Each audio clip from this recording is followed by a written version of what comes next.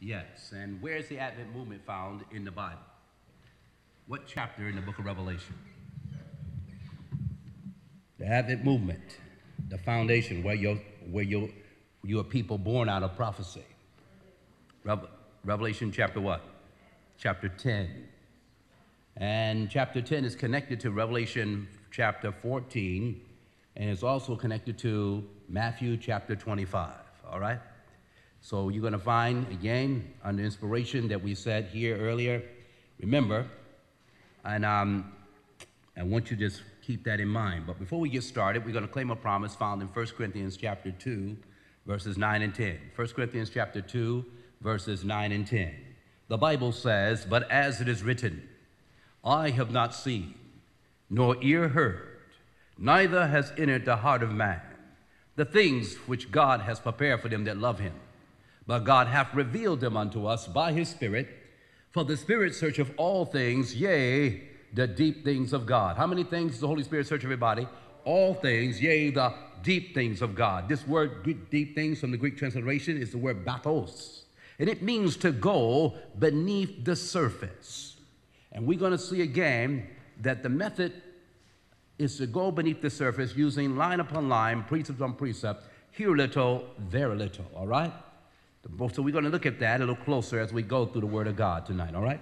With that thought in mind, let's have a word of prayer. Heavenly Father, we thank you, Lord, for the Sabbath that's drawing nigh. We ask thee that in this evening, that as we enter into rest with thee, that you will give us peace. For you said, "My peace I give unto you. My peace I leave unto you. Not as the world give I unto you. Let not your heart be troubled, neither let it be afraid." Father, we see fearful sights in Hawaii. We see fearful sights even sometimes in our own communities. We're told that men's hearts will fail them for fear, and for looking after those things coming upon the earth, for the powers of heaven shall be shaken. But Lord, you told us in these times we live in to fear not, for I am with thee. And be not dismayed, for I am thy God. I will strengthen thee, yea, I will help thee. Yea, I will uphold thee with the right hand of my righteousness. Uphold us tonight, Lord, and keep us in your care, and grant us the instruction from the Holy Spirit tonight. Grant that the Spirit of the living God that is supposed to dwell with us and in us will be our divine teacher as we study your word. For it is not just my words alone. Only the Holy Spirit can bring the truth home to the heart. So, Lord, please give us understanding of the scriptures and help us rightly divide the word of truth. We address our prayer to the most holy place of the heavenly sanctuary, where Jesus is our great high priest, and where the hour of judgment is in session, and where soon and very soon our names will come up in review. Oh, Lord, please grant that we will find ourselves clothed in the righteousness of Christ when our name shall come up before thy throne in the universe. In Jesus' name we pray. Amen. Now turn me in your Bibles, if you will, to Matthew chapter 25.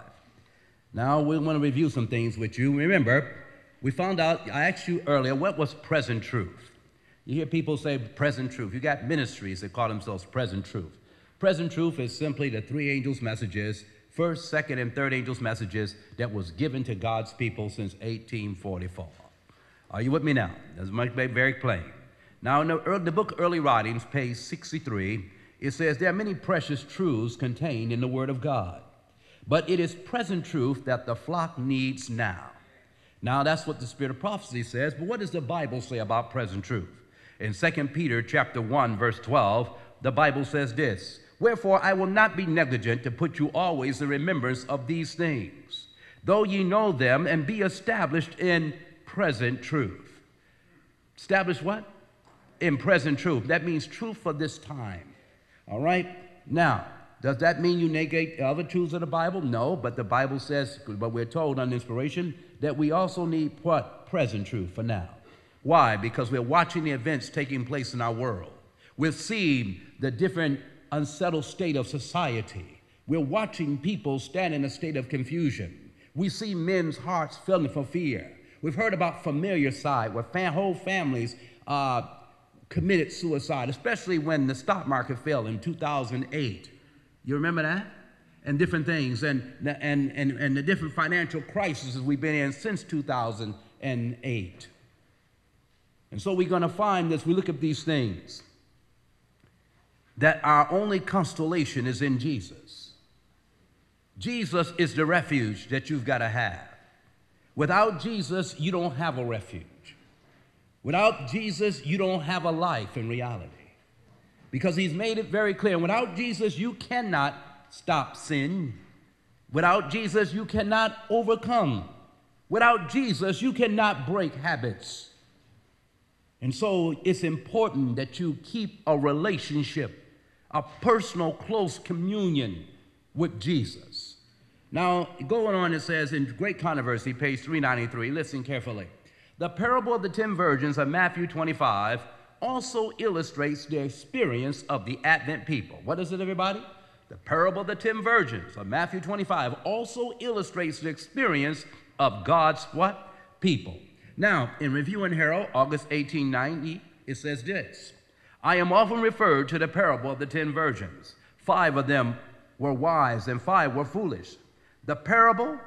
This parable has been and will be fulfilled to the very letter, for it has a special application for this time. And like the third angel's message has been fulfilled and will continually be present truth to the close of time. The parable of the 10 virgins is connected with the third angel's message. Now, if she says that, I want to find it from the Bible. Don't you? Okay, that's what we're going to find out tonight. The first part of the parable of the 10 virgins of Matthew 25:1 is the experience of the Advent people. Now, you say, what this got to do with religious liberty?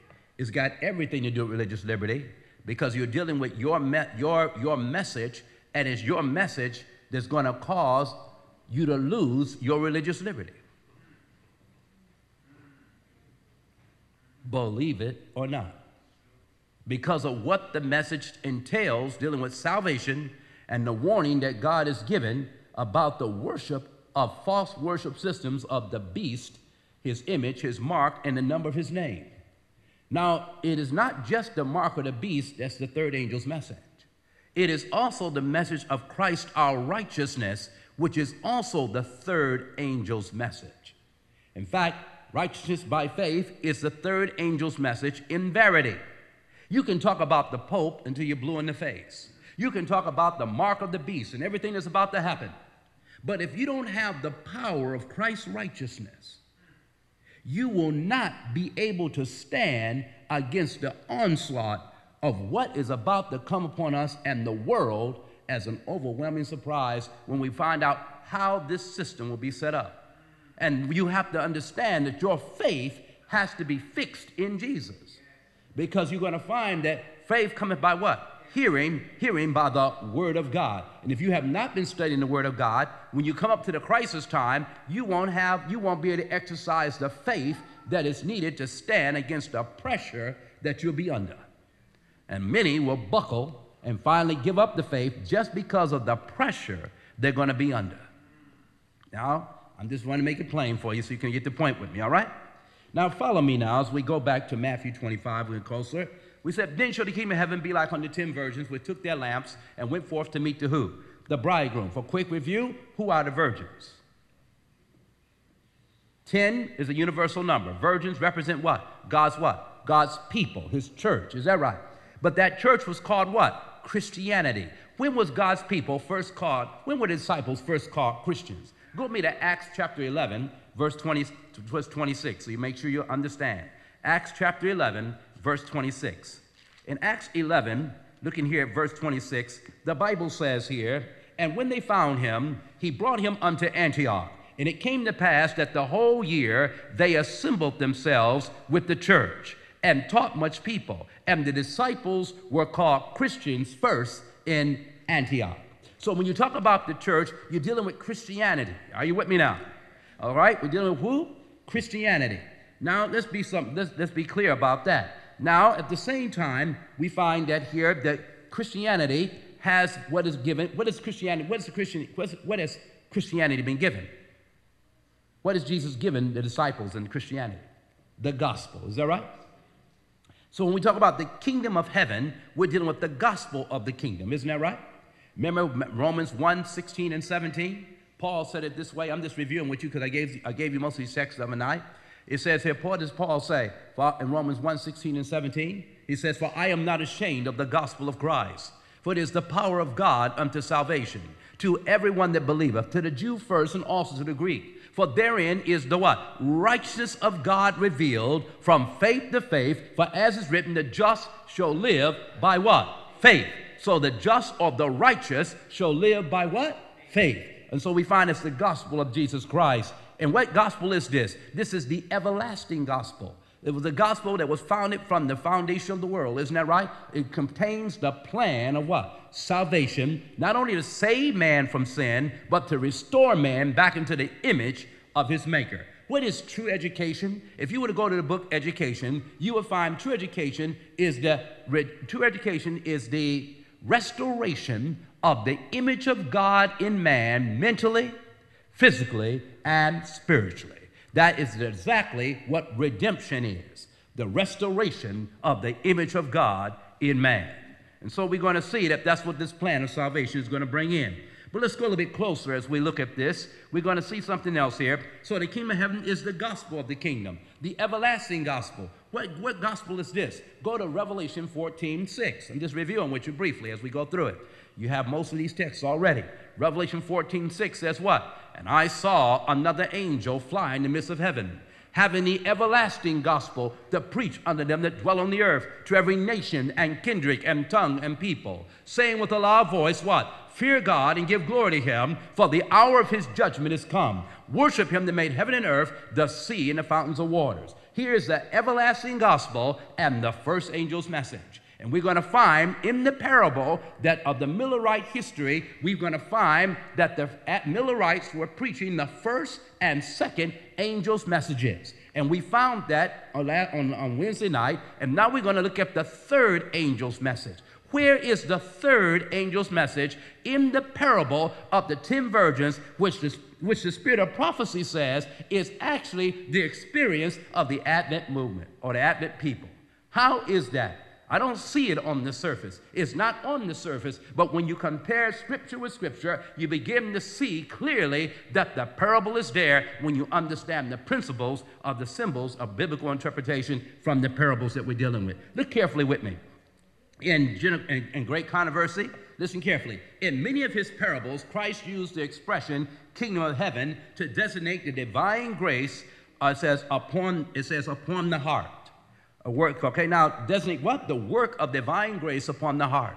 That's what kingdom of heaven dealt with. But what is grace? You know, we talk about that. For by grace are you saved through faith, and that's not of yourselves, as any man should boast. Now, grace not only means divine favor, but grace is also the divine influence in the heart and its reflection in the life. What divine influence can affect your mind and transform your character, and it can be seen in your life?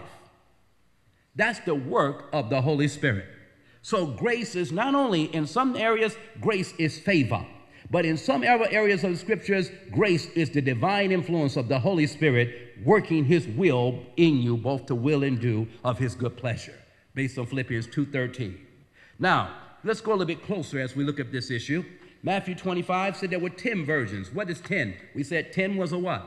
Universal number. Isn't that right? Now let's go a little bit closer. 10 in the Greek means a whole or complete. It signifies perfect or divine or complete. It implies nothing is wanting. All right? So who do the virgins symbolize in the parable? God's church. Is that clear now? All right? Now, in Christ's Object Lessons, page 412, now, since we said that, I'm going to give you the spirit of prophecy on that to close that section down.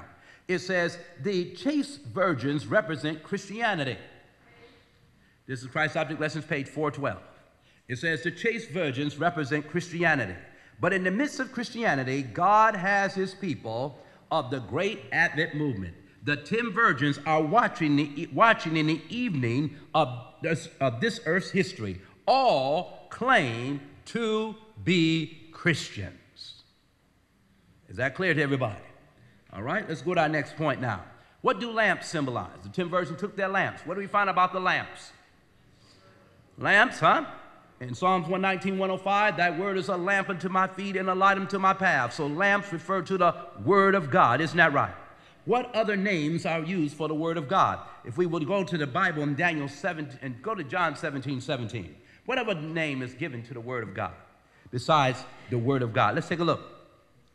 In John 17, 17, the Bible says, sanctify them through thy truth. Thy word is what? Truth. Okay? In Daniel 10, 21. Let's look at Daniel 10, 21, another name for the word of God. I didn't give you this the other night, so I give you this too right here. It says here, but I will show thee that which is noted in what? The scripture of what, everybody? Truth. It says, and there is none that holdeth with me in these things, but Michael, your prince. Now notice, another name for the word of God is called the word of truth, or the what? Scripture of what? Truth. Is that right? So now we're going to find here the word of truth, or the scripture of truth, is also a lamp. Is that right? In Proverbs 6:23, we talked about that the other night. Proverbs 6:23, it says what? In Proverbs 6:23, the Bible says the what?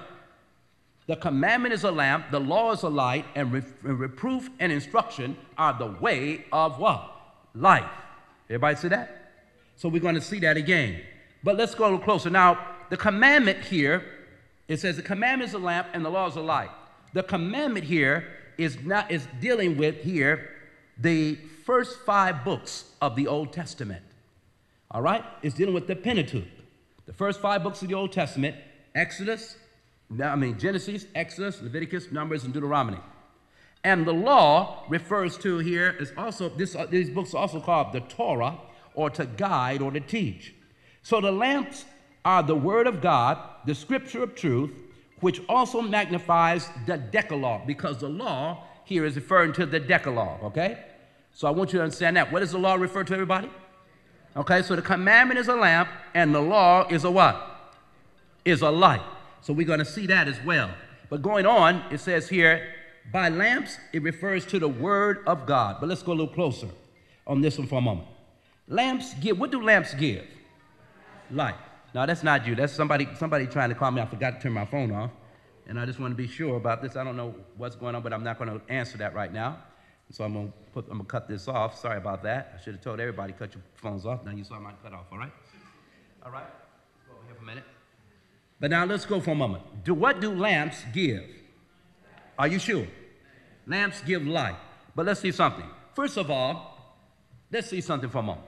Lamps give light. What did we find? Who did we find out was light? Jesus was light. We reviewed that other day. But now let me give you something else. Did you know that your mind is also a lamp, but the word lamp also means a candle?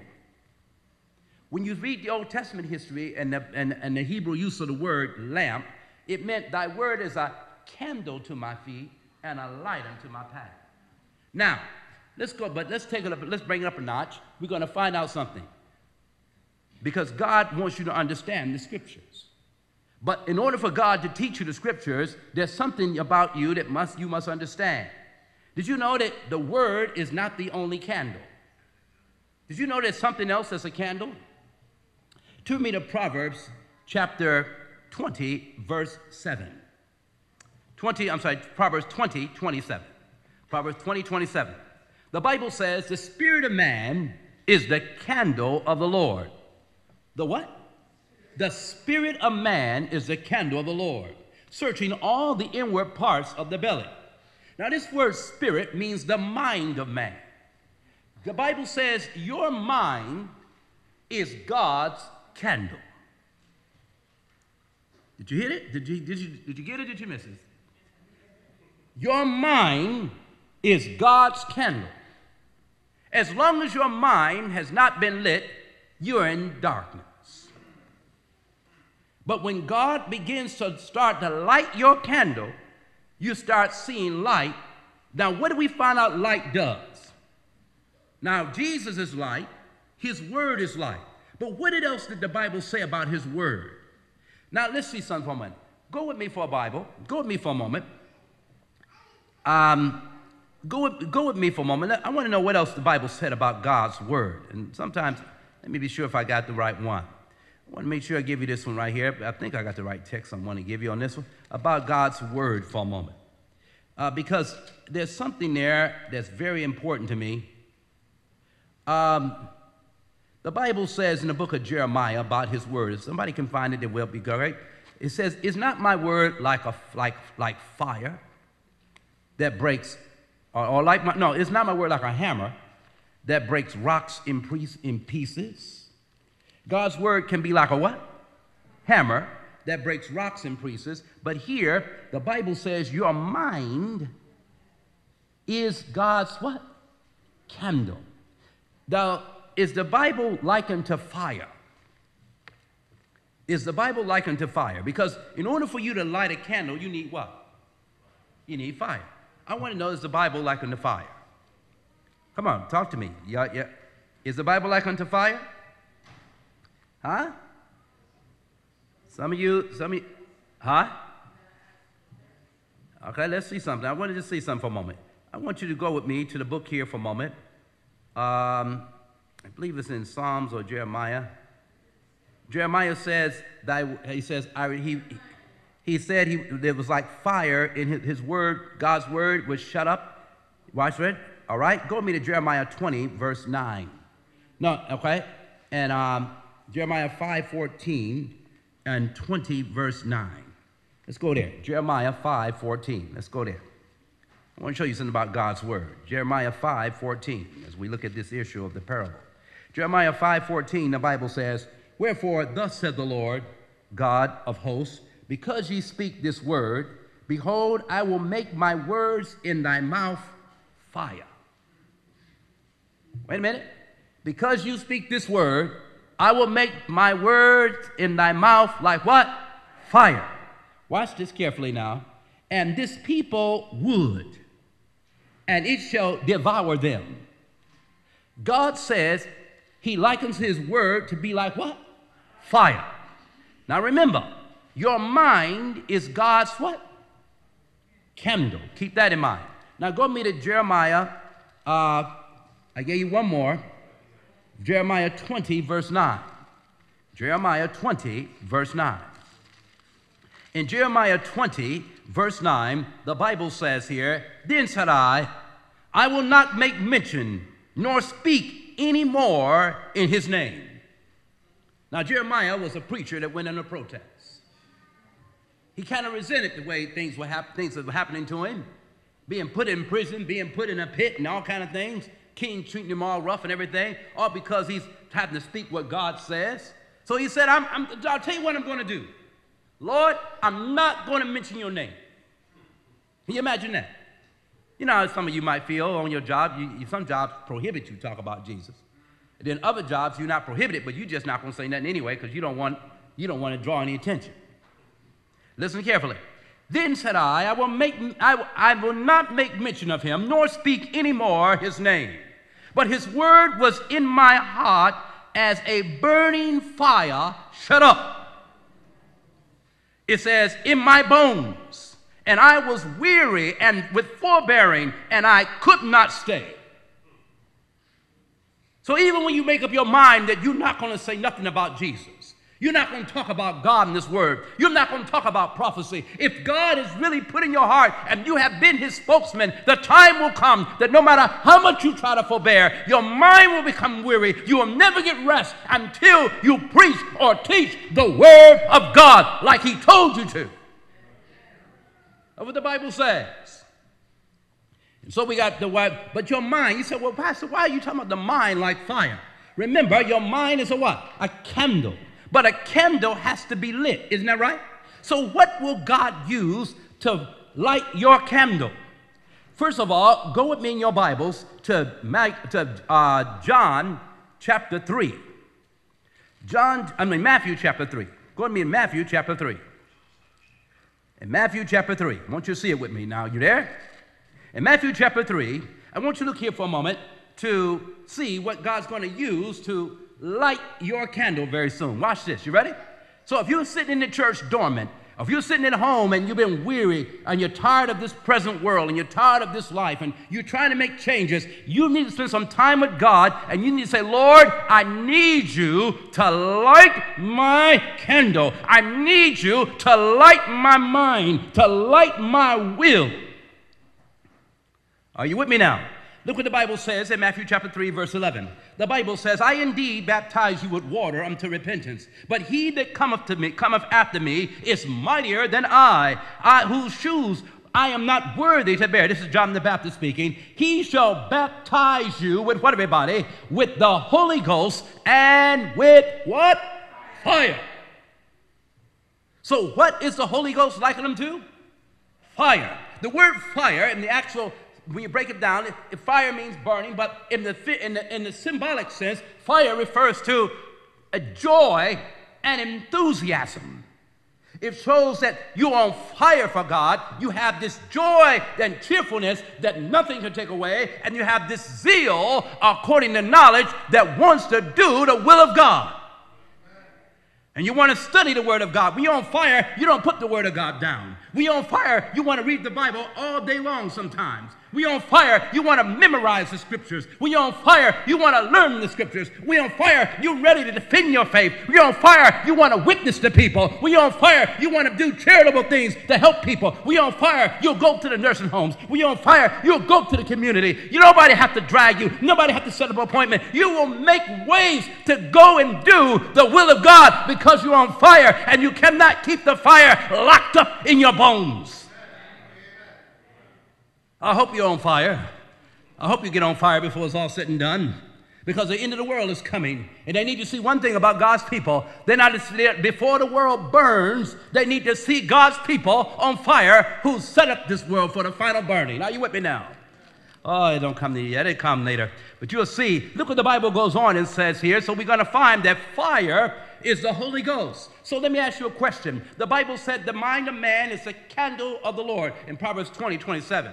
So in order for your mind to be lit, God has to light your candle. What is God promised to give you so you can light your mind? Because John the Baptist said, I baptize you with water, but he that cometh after me shall baptize you with fire and with the Holy Ghost. So God has to give you something. You have to ask God for something that you can have your mind lit. Luke 11:13 says, if ye then being evil know how to give good gifts unto your children, how much more shall your heavenly Father give the Holy Spirit to them that, what, everybody? Ask him. So God says he'll give you the Holy Spirit, but the Holy Spirit or the Holy Ghost is also what? Fire. And what will the Holy Ghost do? In Psalms 119, 130, what will the Holy Ghost do?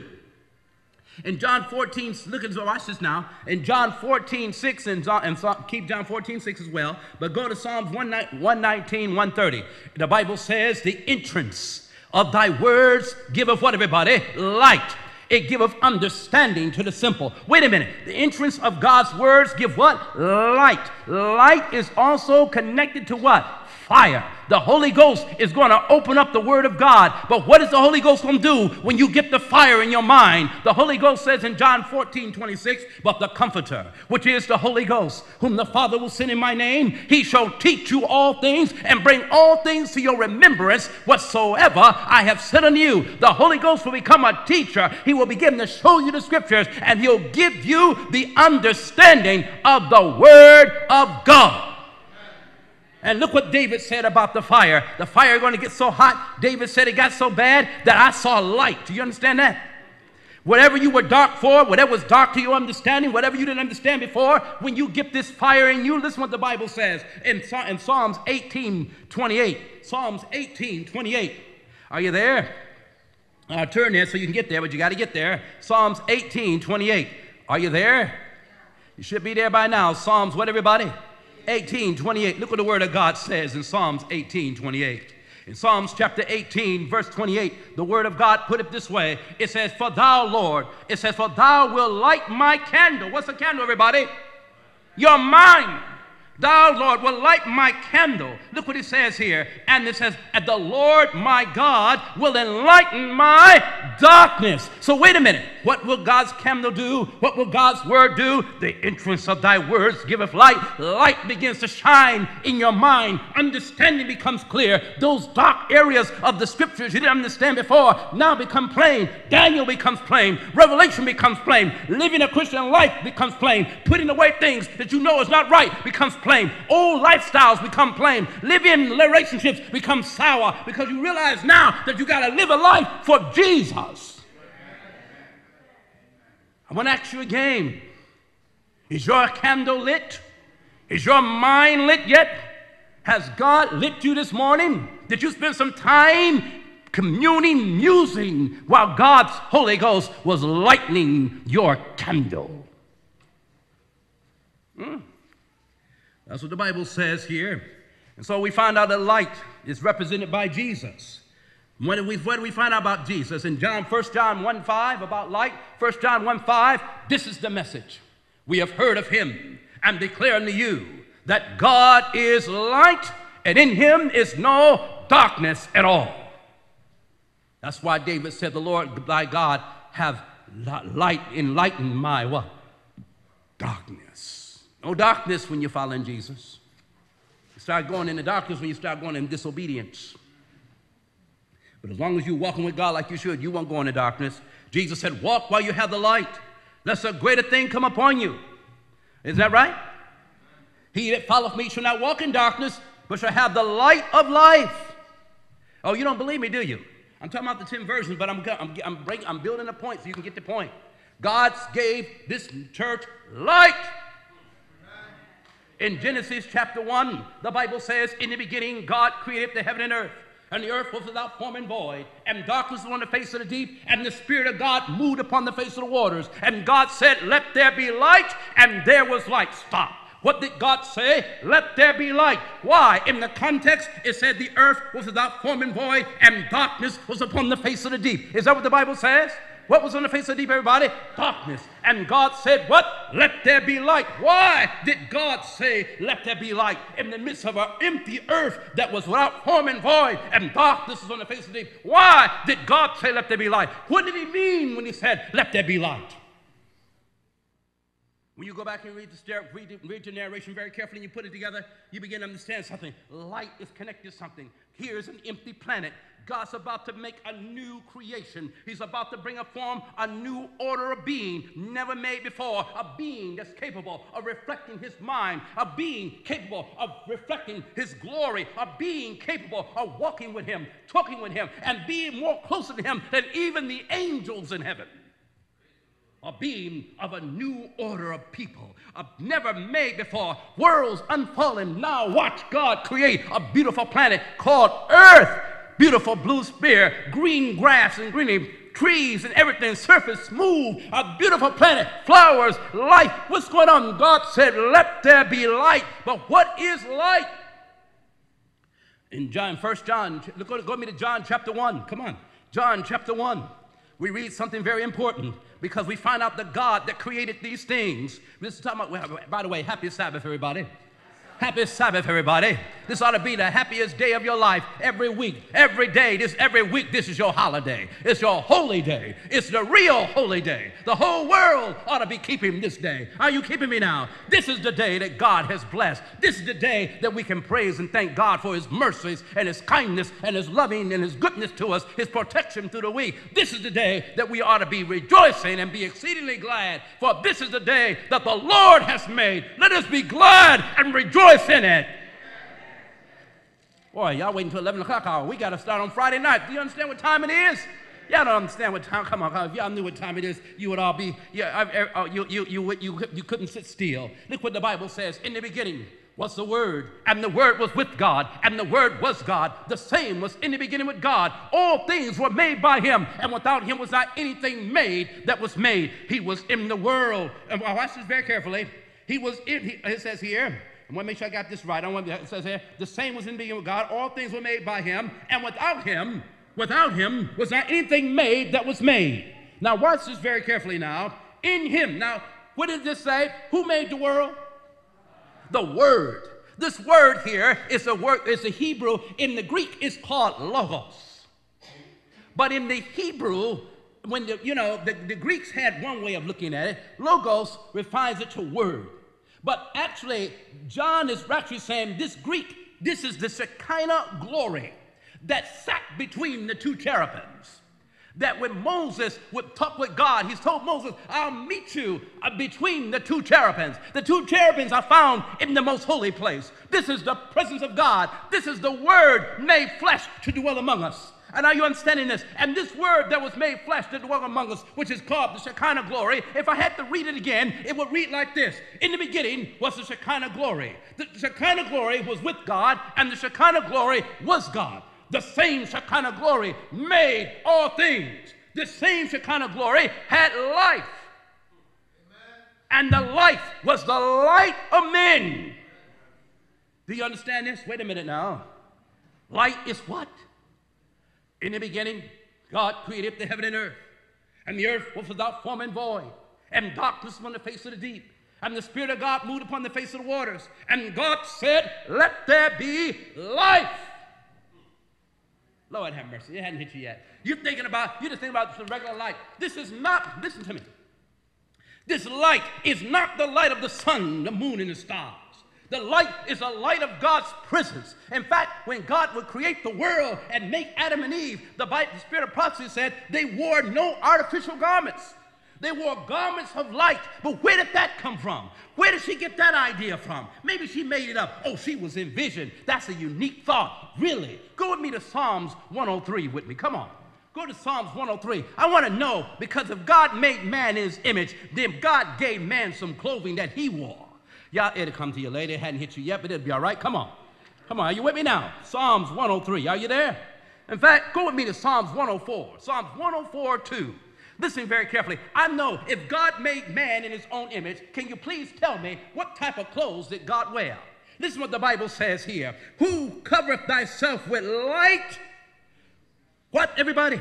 Who covereth thyself with light as with a garment. You see that here? It says here, who stretcheth out the heavens like a curtain. What did God wear as a garment?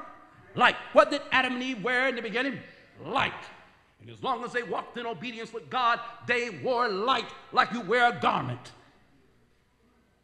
And when they disobeyed, they were naked, because the light of God's mercy, the light of God's love, the light of God's clothing disappeared because they disobeyed the will and mind of their Creator. They were not reflecting His Creator when they ate something that He told them not to eat. Long before you actually go into transgression, the first thing you must do is decide that you're going to disobey God in mind. And so we find that this is what happened to them. And so when we go to Genesis and God said, let there be light, He's talking about let there be life. Light is life. And everything that's going to be made is made to last forever. God did not intend that man should disobey, that man would disobey and die. But God intended that we would live forever and walk in the light. When God came to see Adam and Eve, what did they do? The Bible said, and Adam says, I heard thy voice in the garden, and I was afraid because I was naked. And the Lord said to Adam, who told thee that thou wast naked? Hast thou eaten of the tree whereof I commanded thee, thou shalt not eat thereof? And he said, the woman whom thou gavest to be with me, she gave me of the tree, and I did eat. Now he blamed it on the woman, and then the woman blamed it on the serpent. And ultimately, they were blaming it on God. If you hadn't have made the woman, I wouldn't have failed. If you hadn't have made the serpent, I wouldn't have failed. They didn't want to own up to their own transgression. You know, like some of us, Lord, if I hadn't been married to this man, I'd be a Christian. That woman, she just drives me. I just can't make it. What's going on? You want to blame the wife. You want to blame you, but you don't want to look at your own self. You don't want to see that maybe it's you. Maybe you need to change. You're praying that your husband change. You're praying your wife will change. Maybe you need to change. Maybe you need to look in the mirror and say, they're not the problem, you're the problem. And ask God to humble your heart and change your ways. And maybe through your godly behavior as a husband, your godly behavior as a wife, your kindness and your fruits of the Spirit, maybe then your wife or your husband might get converted, or maybe your children's hearts may even turn to you. Maybe you need to change. All right? Go with me back to Matthew 25 now. We know that the wise virgins fear God. Isn't that right? And we found out that the foolish virgins also what? The wise virgins know God. The foolish virgins do not know God, right? Now, the question was, now, we found out something about that foolish virgins the other day. We found out the foolish virgins are workers of what? Iniquity. Y'all remember that? So remember, because what do we find out? Babylon is what? Fallen, that great city, because she made all nations drink of the wine of wrath of fornication. Now, in order for the virgins to take the lamps, we found out something else. We found out that light was not only the word of God, but light was also Bible prophecy. Go with me in your Bibles to 2 Peter 1:19. 2 Peter chapter 1, verse 19. Now, you got most of the notes from that other night. If you didn't get them from somebody who took notes, and you can go back and look at all that later. 2 Peter 1:19 says, "For we also have a more sure word of prophecy, that we do well to take heed as a light that shineth in a dark place, until the day dawn and the day star rise where? In our hearts." We have a more sure word of what? Prophecy. The word sure means certain word. It means without doubt. We have a certainty. It's truth, but it's also will fulfill. Isaiah 40, verse 8 says, "The grass withereth, the flower fadeth, but the word of our God shall stand forever." And Psalms 119, the Bible puts it this way, thy word is true from the beginning. Psalms 119, 160. And so we're going to find, as we go through the word of God, we're going to see some things. But now let's remember, who was these foolish virgins? The Bible says something, watch this very carefully. In Psalms 5:5, so you can remember this point, because of where we're going with the third angel's message. "The foolish shall not stand in thy sight." It says here, "Thou hatest all the workers of iniquity." Who are the foolish? Workers of iniquity. Okay, who did Jesus call the workers of iniquity? Go with me to Matthew chapter 7, verse 21 to 23. Remember this? "Not everyone that saith unto me, Lord, Lord, shall enter the kingdom of heaven, but he that doeth the will of my Father which is in heaven. For many will say to me in that day," what? "Many will say to me in that day, Lord, Lord, have we not prophesied in thy name? In thy name what? Cast out devils, and in thy name done many wonderful works, and then will I profess in them, I never knew you." In other words, I don't see my character. I don't see my fruits of the Spirit in you. It says, "Depart from me, ye that work" what? Iniquity. What's iniquity? Dealing with sin, transgression of God's law. So wait a minute, you're going to be saved in sin? Oh, no, you're going to be saved. Jesus is going to save you, right? He's going to save you just to tell you to depart from me. Oh, yes. If God didn't change. If the plan of salvation can save men in sin, then we don't need a Savior. And why are we preaching? Why does God have to send a preacher? If the people are going to be saved in sin, you don't need a preacher. But nobody has to worry about anything. He didn't need to send Jonah to Nineveh. He didn't need to send Paul to the Gentiles. People can be saved in sin. They don't need to be transformed. They can be saved in sin. Really? Really? Oh, man, what planet did you get that from? Because that's not the word of God. That's not the plan of salvation. The Bible makes it very plain. "And then I will profess in them, I never knew you. Depart from me, ye that work" what? Iniquity, transgression of his law. It says here, apostate Christianity is called workers of iniquity, which is also called Babylon. But you know, that's not politically correct. They call the people in the other churches apostate. You know that, don't y'all? Let me go closer, though. The Bible says in Proverbs 24:10 and Isaiah 24:10, it says, "The city of confusion is broken down." Isaiah is talking about Babylon. He's called Babylon, the city of confusion. And he says, every house is shut up, and no man can come in. Babylon is the city of confusion. What's another characteristic of the foolish? It says, "In the mouth of the foolish," in Proverbs 14:3, "in the mouth of the foolish is a rod of pride, but the lips of the wise preserve knowledge." So foolish are what? Proud. You know any proud people in the end time? You know anybody you know any proud people in the end time? Jesus knows them. He says in the book of Revelation chapter 3, verse 14, he says, "Unto the angel of the church of Laodicea, write these things, saith the Amen, the faithful and true witness, the beginning of the creation of God. I know thy works." Huh? I know thy what? Works. That thou art neither what? Cold nor hot. Huh?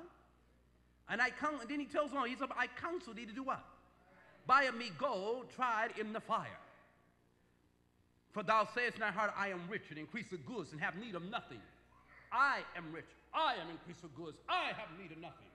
I know. I've been educated. I got my DD. I got my MDiv. I got my BA. I got my home, and I got my good job, and I am rich and increased with goods. I have need of nothing. Knowest thou not that thou art poor? What else, everybody? Wretched. What else? Miserable. What else? Blind. What else?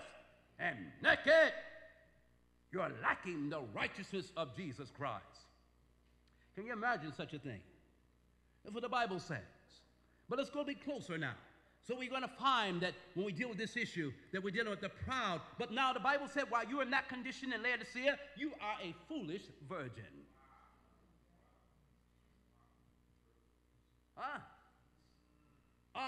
The opposite of pride is meekness. Didn't Jesus tell you in Matthew chapter 11, verse 28 to 30, he says what? Come unto me, all ye that are weary and heavy laden, and I'll give you rest. Now, how are you going to get rest? You say, just come to him, I'll come to him, but I'm not getting no rest, because you missed the last part. It says, take my yoke. Uh-oh. I mean, you got to take off the yoke of the world. Take my yoke upon you. The yoke is dealing with the law, because yoke were given to oxen so that they could carry it, so that they could be guided as they went down the road. Now, Jesus said, take my yoke upon you and learn of me. Now, the first thing, you got to take the yoke and do what, everybody? Learn of him. Meaning you got to sit down and let the Holy Ghost begin to instruct you in the Word of God and in keeping his commandments. And it says, for I am what? Now, this is the catch. I am what? Meek. So if you become meek, you can't let I live anymore. When you become meek, some people take advantage of it. Some women think meekness is weakness. You're not acting fast enough. What's wrong with you? If you were a real man, you would have did something by now. And the brother's sitting there going, I'm going to handle it, honey. Yeah, you always say that, but you never get around to it. I'm going to take care of it. Yeah, when you're going to just get anxious. And you have to sit there and say, calm down. I'll deal with it in time. There you go with time. Time. You know why time is, most people think, that a lot of people are always in a hurry. But time is a friend. Time will reveal who people are in time. You don't have to sit there and try to guess what a person is. Just give it time. When you get in these relationships with these guys, you young people out here that don't want to obey the Word of God, and you get caught up in these ungodly relationships, with these forbidden relationships that lead to forbidden engagements, that later on to lead to forbidden marriages, and then for forbidden, you wish you never got married. Just, if you really want to know, just give it time. Don't be anxious to jump into it. Just say, well, just give it some time.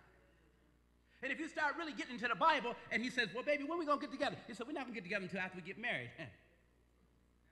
We're not going to have no sex until we get married. Just give it some time.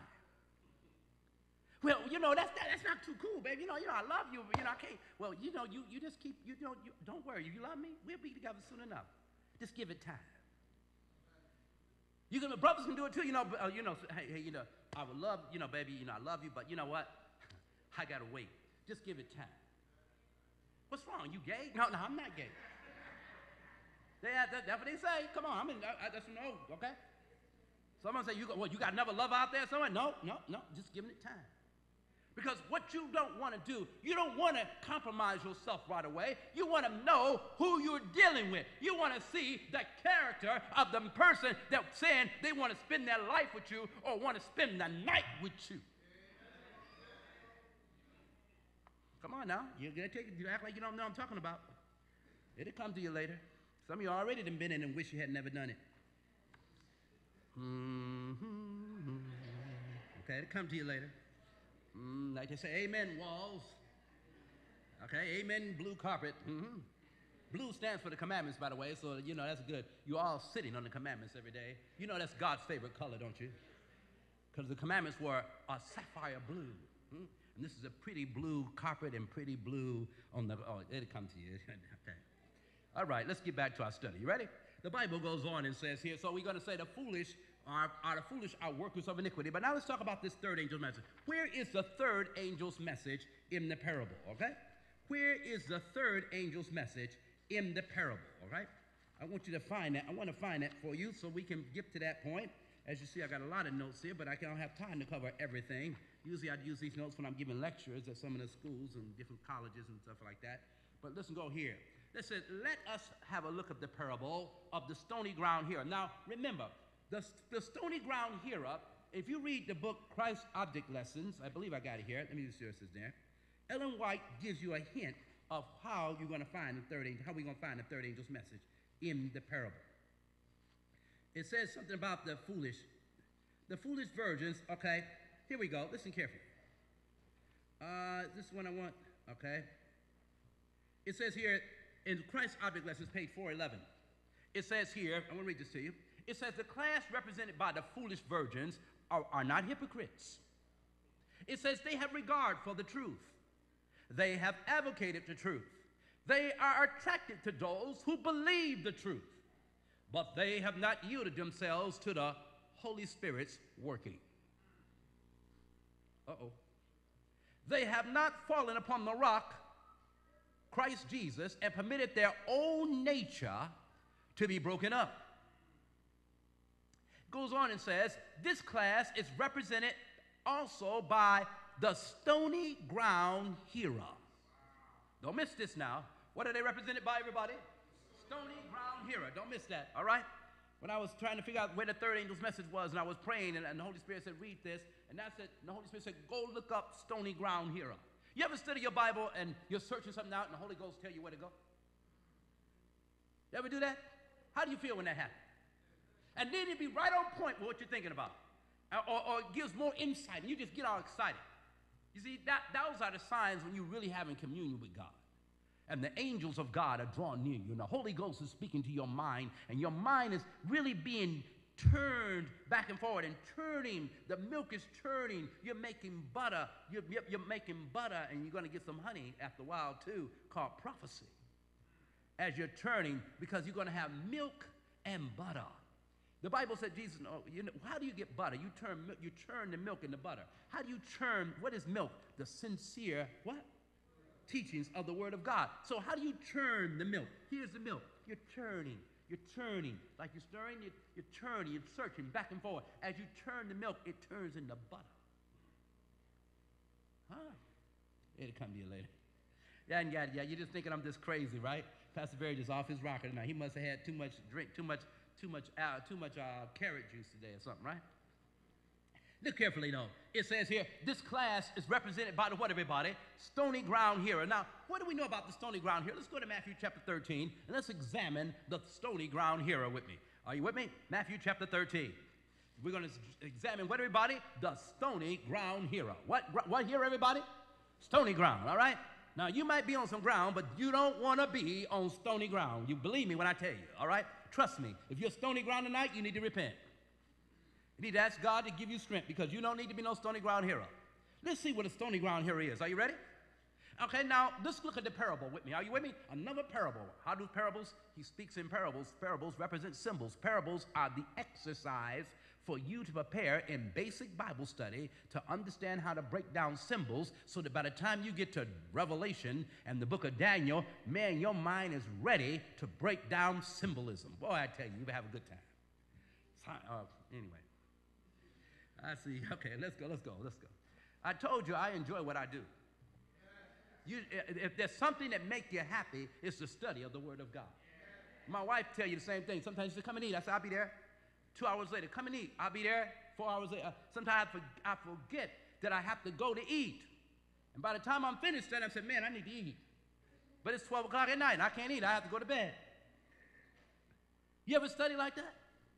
You ever get that caught up in the Word of God? What I'm trying to get you to see is that there's a lot of things in life you can get caught up with. Some of us are caught up with television. Some of us are caught up with sports. But I'm going to tell you something. When you really turn your eyes upon Jesus, you're going to get caught up in the Word of God. There's nothing that's going to, like Jeremiah 15:16 says, thy words were found, and I did eat them, and thy word became unto me the joy and rejoice of my heart, for I am called by thy name, O Lord God of hosts. Like Job, you will say, like Job 23:12, you said, neither have I gone back from the commandment of his lips, for I esteem the words of his mouth more than my necessary food. When you get into the Word of God, you don't want to get out. How'd he come? Man, I tell you. Matthew 13, come on. In Matthew chapter 13, look at verse 5 with me. Now, this is a parable about a sower. Jesus is the sower. The seed is the word of God. Who's this? What's the seed? The word of God. If you don't believe that, go to Luke 8:11 with me. Luke chapter 8:11, okay? I want you to see with me for just a moment. Okay, it says here in Matthew 13:3, so you make sure you got it. It says, and he spake many things unto them in parables, saying, behold, a sower went forth to sow. Okay, a sower went forth to do what? Sow. All right, go to Luke 8:11. Let's see what it is. The sower sowing the seed. Let's see what Luke 8:11. Everybody see that there? Luke chapter 8, verse 11. It says here, and it says, going on, it says here, is that Luke 8? It's not Luke 11 what I'm talking about? The seed is the what, everybody? There's the word of God. So Jesus is the sower, and he sows the word of God. Now, if you have a seed, what do you expect the seed to do? What is the law of a seed? Grow. But wait a minute, if I had apple seeds, and I went out in my yard, and I dug my hole the right way, and I began to plant apple seeds, what am I expecting? The apple seed. So the law of a seed is based on Genesis chapter 1. Look what the Bible says in Genesis chapter 1, the law of a seed, right quick, so you can get the point, all right? The law of a seed, the Bible says here in Genesis chapter 1, it says here, the law of the seed here, it says, God caused the dry land, okay, it says here, verse 11, let the earth bring forth grass, and the herb yielding seed, and the fruit tree after yielding fruit after his what? The law of the seed is that it produced after his. So Jesus is the sower. His seed is the word of God. The word of God is to reproduce Jesus in you. And at the end of the world, he's supposed to see a harvest of human beings that's been transformed by the renewing of their mind through the seed, which was the word of God. Remember Romans 12:1? I beseech you, therefore, brethren, by the mercies of God, that you present your bodies a living sacrifice, holy and acceptable to God, which is your reasonable service. And be not conformed to this world, but be ye transformed by the renewing of your mind, that you might prove what is that good and acceptable and perfect will of God. There's a seed in you. Did you study this morning? Did you claim a promise? Did you read anything this morning dealing with the Word of God? Did you put any seed? Did you put a little drop? Did you put a half a seed? Did you put a beet seed in you today? You know why I said a beet seed, right? One day I was planting in a garden, and I thought, you know, we were in a class dealing with gardening, and I knew about gardening because my mother had me planting gardens and corn, but I hadn't planted beets. And so I decided that I looked at the beet seeds. You ever seen beet seeds? How many have seen beet seeds? Beet seeds are so tiny. I looked at the beet seed, I said, man, this seed needs some help. I just can't put one seed here. I need to put about maybe 3 or 4 or 5 of them seeds there, right? Now, with beet seeds, you don't do that. You just plant that one seed there. And so I saw the seed was so tiny, and I'm thinking it's not going to grow. The beet seed is that small. That small. If I put tight by like that, smaller than that. And I dropped it in the hole. I cleared out everything. I dug the hole for it, and I put the beet seed in there. And I decided that, man, that's just one little seed. Let me put some more. I put 5 more in there. Little did I know that when the beet seed finally grew, it grew several beets in that one little area, and it should have only grew one and had them spaced out a little bit. I didn't realize what the beet seed would do. But it produced beets, but it produced abundance of beets, but too close together. I ask you, did you let God put a seed in you? It can be as tiny as a beet seed, but it will germinate if it gets the water and the sunshine. Are you with me now? Rain. And if it's cultivated, and don't let the weeds choke it out, the things of this world, it will grow. And watch out for the deer. They'll come and eat your beets and eat the green leaves off of them. Watch carefully. But the seed supposed to produce after is what? Kind. That's the issue. All right, go with me. Matthew 13 again. Are you there? Matthew 13, are you there? All right. Now, let's take a look. The Bible also says here, now let's look at this carefully for a moment. It goes on and says this about it. it says here, and when he had sold, some, verse 4, Matthew 13:4, and when he had sold, some fell where? Some fell on the wayside. Okay, now watch this. It says here, some fell by the wayside. It says here, and the fowls came and devoured them up. Verse 5, not Mark verse 5. We're talking about stony ground here. Who are we talking about, everybody? Stony ground here. Verse 5 says, and some fell upon stony places, where they had not much earth. And forthwith they sprang up, because they had no deepness of earth. And when the sun was up, they were scorched. And because they had no root, they withered away. How would you like to have sown the seed and prepared for it, and all of a sudden, when the sun came up, it withered away because it had no root? What is the master trying to say to us? Going on, deepness of earth is the word bathos. Same word we used in our beginning when we did our opening. This word deepness is the word bathos. It means profundity. It means no depth of understanding of the Word of God. The seed was the Word of God. But the seed is being planted in hearts. And some people got the Word, but it's not taking root. They are on the surface with it. They come to church, but they have the form of godliness, but they deny the power. They deny the power of rain. You see, the Holy Ghost is represented by water. And some of us are coming to church, and we are dry as the hills of Gilboa. We're lacking moisture. There's no rain. There's not a drop or even a sprinkle in some of us. We're just as dry and cold and lifeless as though we have never known Jesus. Now, something's wrong with this picture. We're going to find out what happened. You had a good seed sown. You did experience the gospel, but somewhere along the line, you didn't get moisture. Somewhere along the line, you lost your connection. Somewhere along the line, your pipeline, your water pipeline, your sprinkler system somehow shut off. We need to find out what's happening here. Listen carefully. It goes on. Now, they had no deepness of earth. Now, why is this important? Because this parable is connected to Matthew 25. And as Spirit of Prophecy said, that the stony ground hearers is represented by the foolish virgins.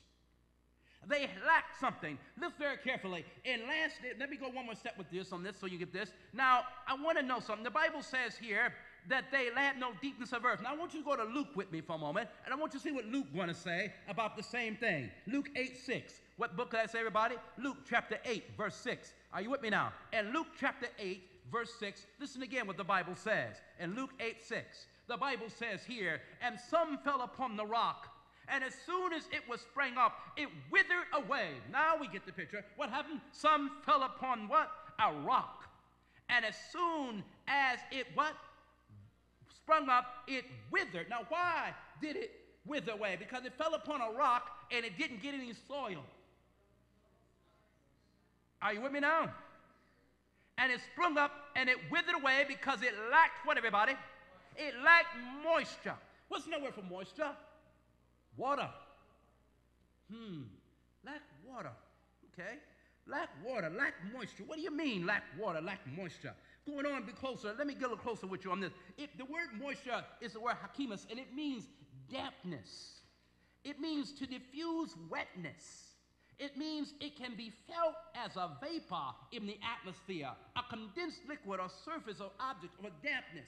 It lacked moisture. It had no water. What does water represent? Turn me to John 7:37-38. John 7:37-38. I want to know this stony ground hearer, they lacked what? Moisture. Look carefully, John chapter 7, verses 37-38. It says, in the last day of the great feast, Jesus stood and cried, if any man thirst, let him come unto me and drink. He that believeth on me, after the scripture hath said, out of his belly shall flow what, everybody? Living waters. Living water. But this spake he of the what, everybody? But this spake he of the what? Of the Spirit, which they that believed on him should receive. For the Holy Ghost was not yet given, because Jesus had not yet been what? Glorified. So wait a minute. Tell me, according to the parable, now we're looking at a parable. The parable said they lacked moisture. What did they lack? The Holy Spirit. Wait a minute, but isn't God's church promised rain before this thing ends? We promised early and latter rain. Why? If we're coming down to the end of time in a parable that's taking us into the issue of the Advent movement and the repeat of our history very soon. Why are God's people coming down to the time and they're lacking moisture? They're dry. Something's wrong here.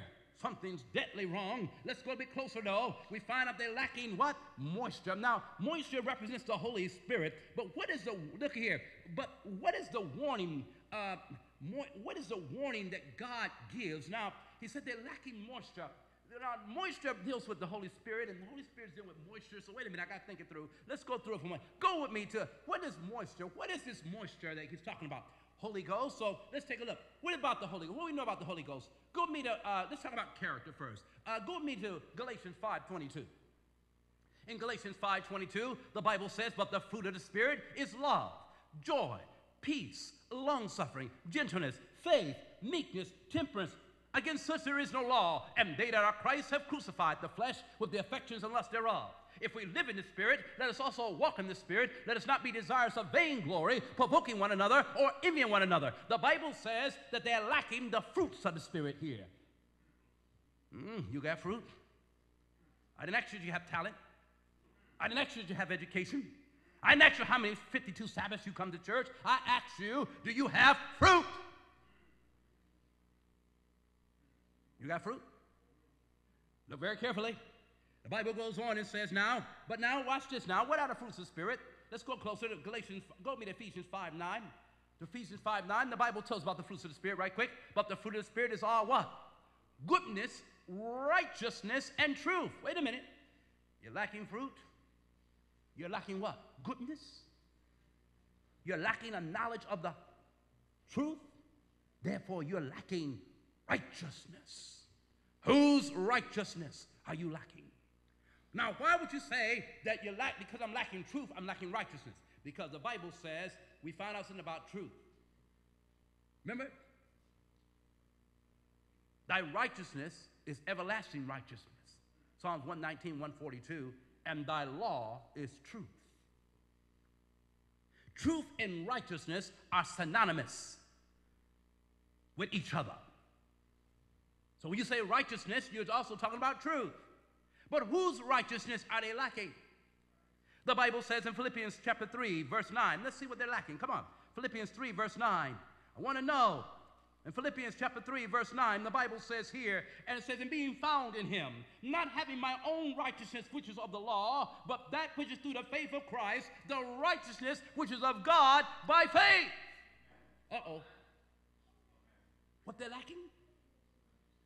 Righteousness by faith. But wait a minute, is righteousness by faith connected to water? Let's see for a moment. Let's see if righteousness by faith is connected to water. And let's see if that's connected to the Holy Ghost. Come on, let's see. You ready? You sure?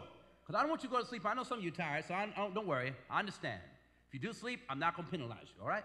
Because I've been there too. I've been in meetings where I've been tired, and some preachers got that. Wake him up. Now, I'm not going to tell you that. Because I know some of you work hard. But just bear with me. Hold on. Hold on, brethren. All right? Hold on, sister. It's going to be okay. But anyway, I understand. All right? Is that okay? Yeah, we shouldn't sleep in church, but I understand it. Can we be real about this thing or not? What? I'm going to be real with y'all, okay? If you're tired, you're tired. Amen? All right. It's not like you come here every week like that. If you come here every week, now and then I got to talk to you and say, hey, bro, what's wrong? Come to you later. Okay. All right, but let's go here. All right, now. Okay, let's see. They're lacking what? What? Righteousness. Now, whose righteousness are we talking about? The righteousness which is of God by faith.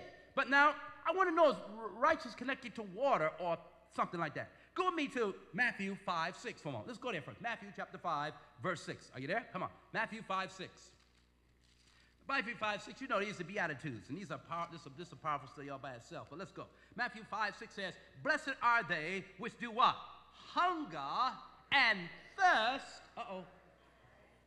Don't miss that. Thirst after what? Righteousness. So if you're lacking water, you must be very thirsty. Okay? All right. Now, listen carefully. Now that we know that, I want to know something. Is the Holy Ghost connected to water? We just said it over in John 7:37. Is that right? But let's go a little bit closer, dog, and let's see again. Go with me, because how were the scriptures written? Who wrote the scriptures? 2 Peter 1:21, for the prophecy came not in old time by the what? Will of man, but holy men of God spake as they were moved by the what? Holy Ghost. So these holy men were known as prophets, and the Holy Ghost spoke through the prophets. Is that right? So now I want to know something. Now that we know the Holy Ghost spoke through the prophets, I want to find out one other thing. I want to know what are the scriptures profitable for? Don't miss this. 2 Timothy 3:16. You know this text. All scripture is given by inspiration of God and is profitable for doctrine. The word profitable means useful for doctrine, for reproof, for correction, for instruction in what? Righteousness. The scriptures give instruction in what? Righteousness, not unrighteousness, not sin. Look carefully now. Go a bit closer. So if that's the case, the scriptures are also profitable for what? Doctrine. But the doctrine that one of the major doctrines that the scripture will give will be instructions in what? Righteousness. Now wait a minute. Go with me to Deuteronomy chapter 32. I want to know again about is the Holy Ghost connected to rain? Watch very carefully. Deuteronomy chapter 32. And when you get there, just say amen. Are you there? Come on, I'm moving fast with you, but I'm sorry about that, but I want to get you out, but I got to give you this right quick.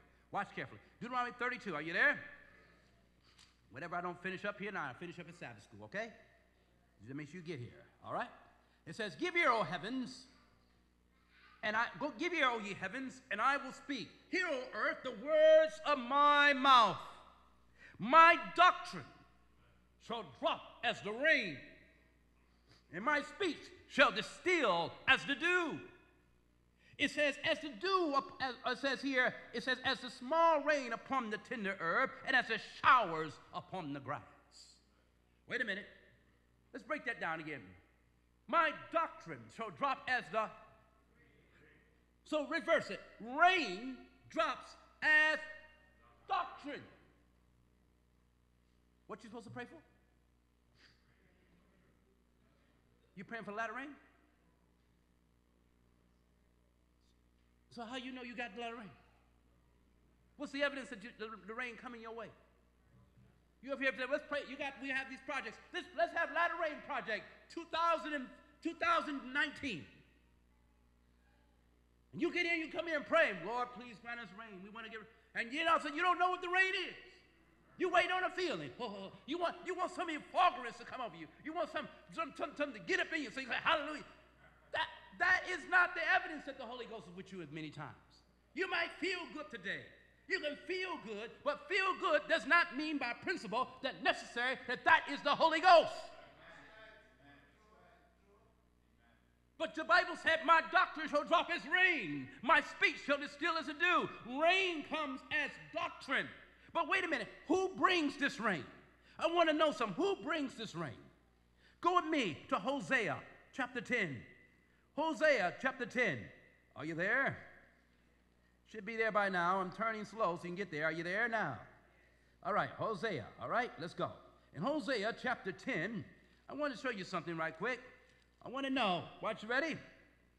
All right, let's see something for a moment. Hosea chapter 10, looking here at verse 12. It says, sow to yourselves in what, everybody? Righteousness. God says, reap in mercy. Break up the fallow ground.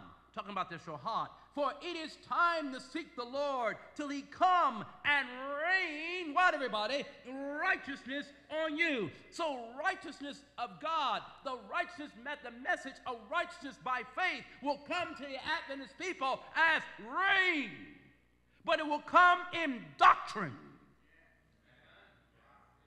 Now, if you don't believe that, then let's walk back through memory lane for a moment. In 1888, two young men named Jones and Wagner came with a doctrine that Ellen White endorsed and later said it was the message of the latter rain coming to Seventh-day Adventism. In 1888, and had the church received that message given by Jones and Wagner, we could have been in the kingdom. None of us would have been born. In 1890, she wrote it, that Christ could have come. But we rejected the message, and as a result, we've been wandering in the wilderness, and now we're coming down to that final stretch with the image of the beast now being formed before probation closed, and God is telling us that it's time for you to seek me and get rain. But rain comes as doctrine, and you won't study. You won't bring your life into conformity. Somehow you think God is going to accept you as you are. You come as you are to Jesus, but you are never the same after you come. Because you're dealing with transformation of mind, of will, and of likes and dislikes. You're being transformed. Your life is being changed. You're getting ready for a heavenly kingdom of New Jerusalem. Holy people are going to be there around holy angels. Miserable people, unhappy people, people who don't like to live for God will not be there. You got to get ready. We're going home one of these days. Don't you know the dead got to come out the grave? Don't you know God got to reverse this thing and set all things back in order? We're not living a fairy tale. This is not Alice in Wonderland. This is not the story of Beauty and the Beast. We're dealing with the real issue of a dilemma called sin and brought death upon this planet. And we got a Savior who loves us so much that He decided to redeem us. I want to go home. I want to experience righteousness by faith now. Daily. That's the only power I got is power of Christ's righteousness. There's no other power that can keep me from sin. There's no other power that can empower me to resist sin. There's nothing in me. I cannot do it in my own strength. I cannot stop sin. I love sin. Sin loves my fallen nature. And only when I'm transformed in the mind can I have the power to resist sin.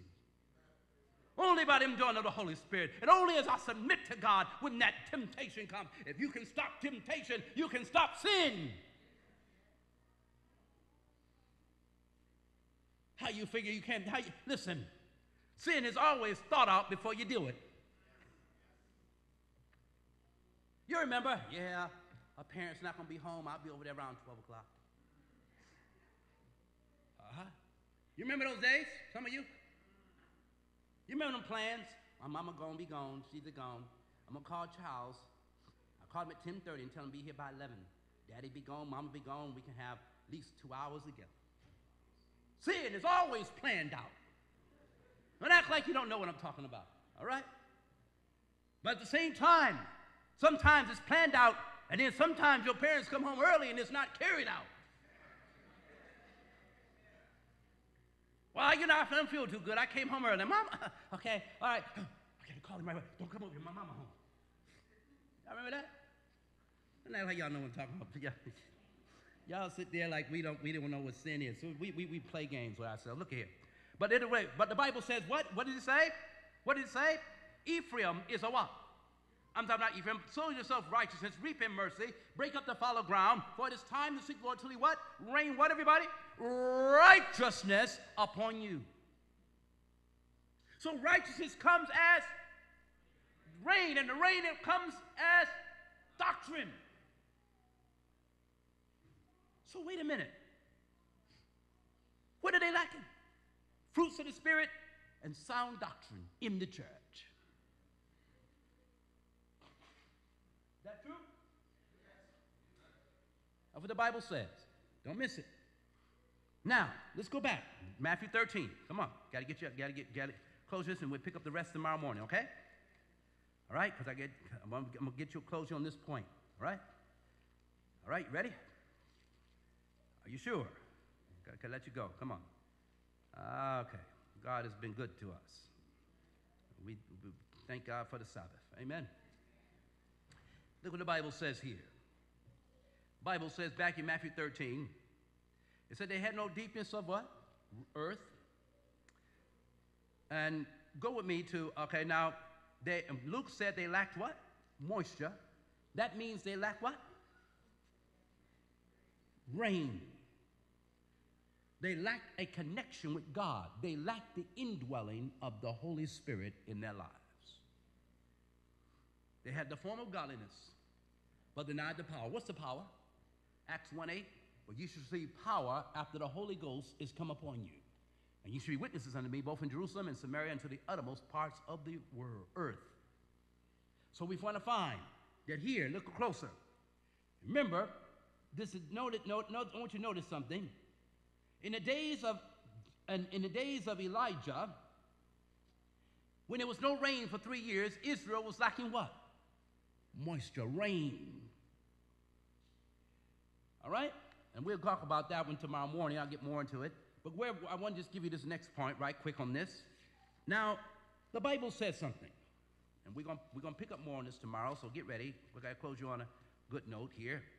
And that's in the parable. In Matthew 13, what did the Bible say happened? They lacked rain, and what happened? And when the sun was up, they were scorched. Is that what the Bible said? Go with me to Matthew 13, and let's see verse 20. Let's see what Jesus gives as explanation. We're going to put together as we close. Ready? Pick up the rest tomorrow morning Sabbath school. But he that receiveth the seed in stony places, the same is he that heareth the word, and anon with joy receiveth. And this is talking about church members. You first came to Jesus, you received the word, you were happy. Said, I found it. Told your friends all about it. And with joy receive it. Yet hath not what? Yet hath not rooted himself, but doeth for a while. For a while means you're in the church for 30 years. You're an officer. For a while. You endure. You receive it with joy. But for when tribulation and persecution come, persecution arise because of the word, by and by, he is offended. Wait a minute. He's been in church for how long?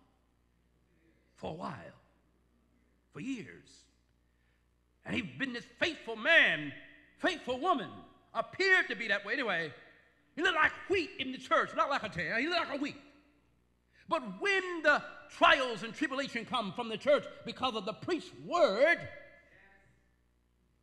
now the preached word got something to do with the people being scorched. So wait a minute. What is it? What is it that's causing the people to, what is this causing this person that's been in church all these years, been a faithful preacher, faithful elder, faithful officer, whatever, and what is it that's causing him to get offended? The Bible says, in verse 6, going back to Matthew 13:6, when the sun was up. And then it says, when the sun was up, and then the parable goes over and says, and the explanation, it says, but when the sun came up, it brought heat. They were scorched, but the heat represented persecution. It had something to do with persecution when the sun was up. Well, when does the sun come up? Go with me to Matthew, go with me in your Bibles to Mark chapter 16. I'm going to close you on this note, and we'll pick up the rest in the morning so you can have something to think about. Amen? Matthew, Mark, Luke. You ready? Now listen very carefully. Some of you know this text, some of you don't. Some of you know it, but you know it in another light. Listen carefully. And very early in the morning, the first day of the week, they came to the sepulchre at the rising of the sun.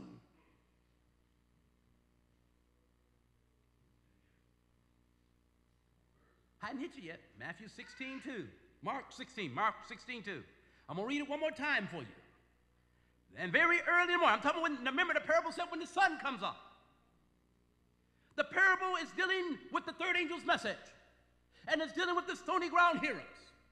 What does the third angel's message say? If any man worship the beast and his image, and receive his mark in his forehead and his hand, the same shall drink of the wine of the wrath of God. What is the mark of the beast? It is Sunday observance. And here in the parable, Jesus is telling you that the people in the church will get offended when the third angel's message is preached and the sun is rising. And the sun comes up on the first day of the week, and Sunday is on the first day of the week. When Sunday shall be exalted, many in our church will be offended when we start preaching against Sunday. When the sun comes up. Oh, I want you to go home now. Go home and think about it. Because the sun coming up is also the abomination of desolation. And we'll talk about it tomorrow morning at Sabbath school. How many plan to be here? Let us pray. Heavenly Father, we thank you for your mercy. We thank you for your grace. Please help us get ready because the sun is coming up. But let us not be offended like in the parable. But let us be active brothers and sisters. Let us have love one for another. Let us be willing to lay down our lives for one another. But let us stand for the truth and bring souls to Christ and be filled with the Holy Ghost with early and latter rain just prior to the sun coming up. Lord, please help us. The sun is rising. Please help us and save us, Father. And we thank you for your holy Sabbath, and we thank you for this Friday night meeting. In Jesus' name, amen. God bless you, and I'll see you tomorrow morning when the sun shall come up.